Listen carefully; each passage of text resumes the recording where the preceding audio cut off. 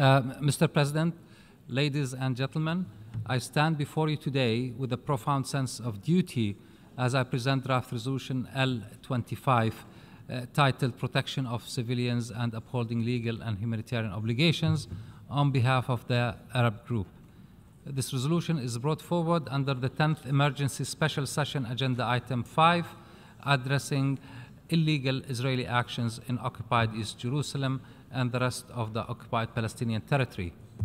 It has garnered co-sponsorship from 47 member states of this esteemed General Assembly. Mr. President, the situation in Gaza is dire, characterized by immeasurable suffering, where the fundamental human rights and the dignity of its people have been violated in blatant disregard of international law. The consequences of indiscriminate violence, the loss of countless innocent lives, and the extensive destruction of civil infrastructure are destined to leave a lasting mark on generations to come.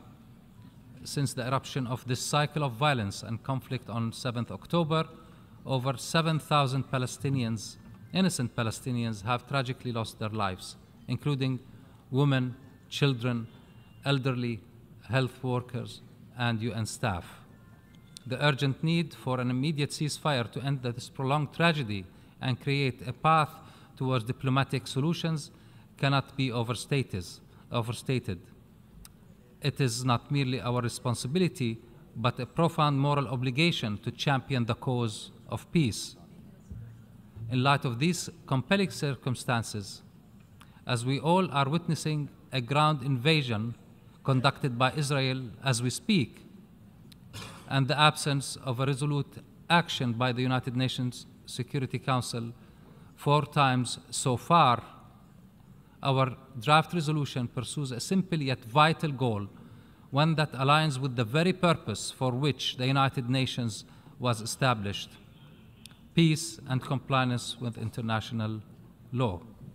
This resolution addresses the intensifying violence in Gaza Strip, the rest of the occupied Palestinian territory, including East Jerusalem.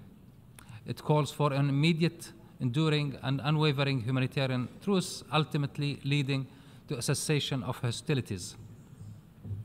It demands adherence to international law, especially concerning the safeguarding of civilians, humanitarian personnel, UN staff, and essential facilities. This resolution emphasizes the crucial necessity of unimpeded humanitarian access to life-saving essentials such as food, water, medical supplies, fuel, and electricity for the civilian population in Gaza. Moreover, it pleads for the immediate and unconditional release of captives and underscores the imperative of protection of civilians and humanitarian infrastructure and the disproportionate impact of armed conflict on vulnerable groups encompassing women, children, individuals with disabilities, and the elderly. Furthermore, the resolution underscores that the only viable path forward is a two-state solution rooted in pertinent UN resolutions and international law. In a time of crisis and uncertainty, this path offers hope for a just and lasting peace. Finally, I would like to remind delegations that Israel is responsible for the atrocities that are being committed now and that will be committed in their ground invasion of Gaza.